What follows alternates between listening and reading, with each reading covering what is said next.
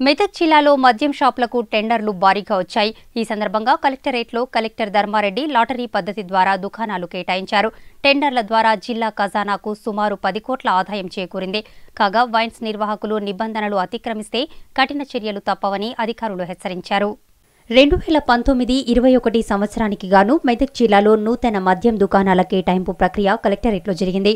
మొత్తం 38 షాపులకు గాను 497 దరఖాస్తులు వచ్చాయి. జిల్లా కలెక్టర్ ధర్మారెడ్డి ఆధ్వర్యంలో లక్కీ డ్రా తీశారు.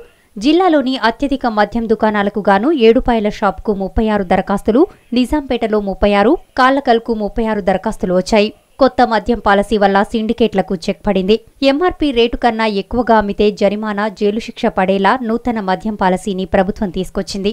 నిబంధనలు ఉల్లంఘిస్తే చట్ట ప్రకారం చర్యలు తీసుకుంటామని ఎక్సైజ్ సూపరింటెండెంట్ శ్రీనివాసరెడ్డి తెలిపారు. నిబంధనలు అతిక్రమించకుండా మద్యం షాపులలో సీసీ కెమెరాలు అమర్చుకోవాలని సూచించారు.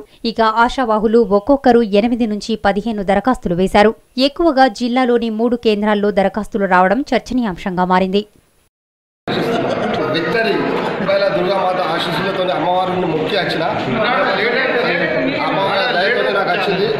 ఎడపాయల దుర్గామాత అమ్మవారి దయ వల్ల న్యాయరూట లక్ష్మీనరసింహం దయ వల్ల సక్సెస్ అయిన సంతోషంగా అనిపిస్తుంది. సరిగా ఈరోజు ఈ ఎక్సైజ్ దాంట్లో డిపార్ట్మెంట్లో కొనుగోలు వైన్స్లో రావడం చాలా సంతోషకరం. సందర్భంగా శ్రీ మహాలక్ష్మి అమ్మవారి ఆశీస్సులు కూడా నాకు దొరికినందుకు చాలా సంతోషం.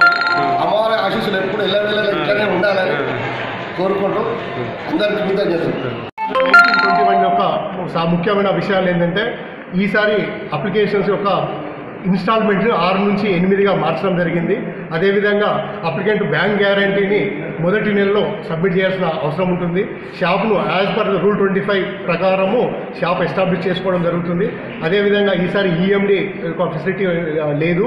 అదేవిధంగా ప్రతి ఐఎంఎల్ దుకాణంలో మినిమం 3 సీసీ కెమెరాలను, తర్వాత కంప్యూటర్ హెచ్పిఎఫ్ఎస్ సిస్టాన్ని, అదేవిధంగా 500 కన్నా మించిన ఇది మనకి 5000 ఎబో పాపులేషన్ ఐఎంఎల్ షాప్స్లో ఎలక్ట్రానిక్ పేమెంట్ సిస్టమ్ అంటే పిఓఎస్ సిస్టమ్ అటువంటివి కూడా ఫెసిలిటీస్ కూడా ఇవ్వవలసిందిగా లైసెన్స్లకు ఈసారి మనం సూచనలు చేసి ఆ విధంగా ఈసారి పాలసీని తీసుకోవడం జరుగుతుంది.